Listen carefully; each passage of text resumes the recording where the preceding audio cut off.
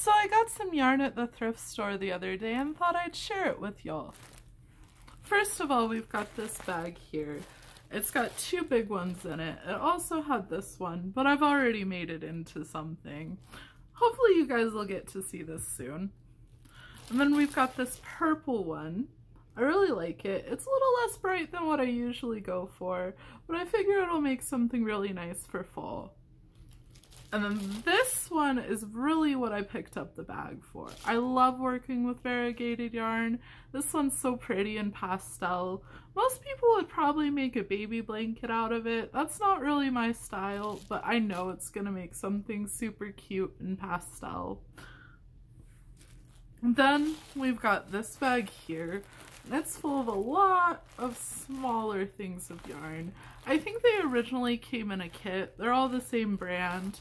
I don't know how I'm gonna work with such small yarns, but I know I just couldn't resist them because look at this one. It's got like little puff balls and it's super bright and cute, and I know it'll make the perfect accent despite the fact that there's only a little bit. Then there's this one here, which honestly I think is my favorite out of this bag. I love the bright color against the black, and it's got some sparkle yarn in there too. Super pretty. It's gonna make a super cute like accent, like border on something, maybe a shirt, something like that. Then we have this one, which is just like a really interesting texture. I don't normally work with neutrals, but I think it'll be really cute. And I may work with this one and this one together because they're kind of the same texture.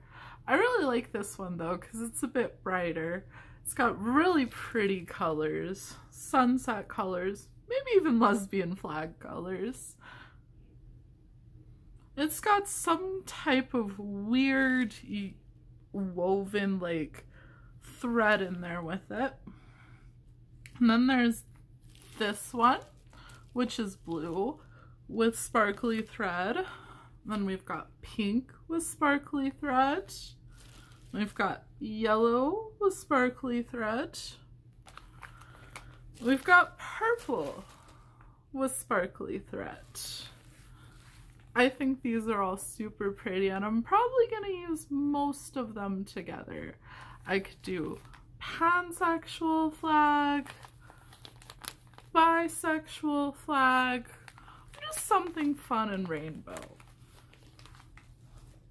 Overall, I'm super happy. I got all of these yarns, all of these yarns for only $6 total.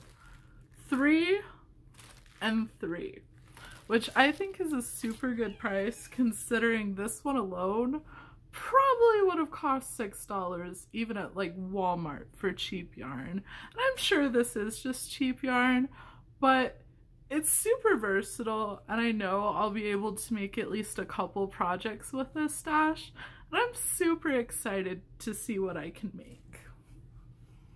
Thanks so much for watching my yarn haul. I love y'all. Bye!